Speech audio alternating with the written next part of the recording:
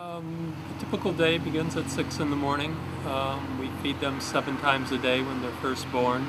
Those times get reduced as the cubs get older. We start eliminating feedings and spreading the times out. During each feeding, we record how much food that they eat, how much was offered. They need to be stimulated because they're not able to urinate and defecate on their own. Once a day, we weigh the cubs. When we get the weights, that helps us determine how much food they're going to be fed that day and at each individual meal. Why are we breeding clouded leopards? We're breeding clouded leopards here because the population in the wild is diminishing. We know that they're being caught still, but we have no idea of the numbers.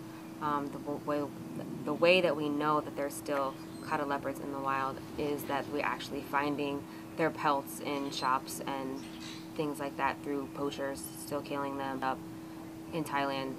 It's hard to control that because the rangers don't want to go into the parks at night to even protect the animals from the poachers for fear of getting shot themselves. What is it like working with the cubs, and what is their temperament and behavior? Working with the cubs is basically just feeding them, and then they usually go right back to sleep. Getting them to really start on the bottle can be difficult, but it just kind of depends on the cub, and difficulties the cubs we had last year have been way different from the cubs we have this year. Their temperament starts to change, and they start to develop their own personalities. Some prefer different things. Some of them like to be stimulated first and then they'll eat. They're at the age now though where they're starting to play more, and they're getting more rambunctious and they play with each other.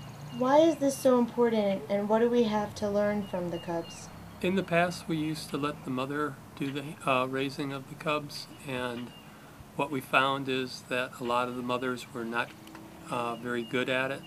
They would either ignore the babies or in some cases even eat the babies. Our survival rate was somewhere around 55–60%. And by switching to hand rearing, our survival rate jumps to about 95%. The other advantage is that these particular cats are extremely aggressive when they get older.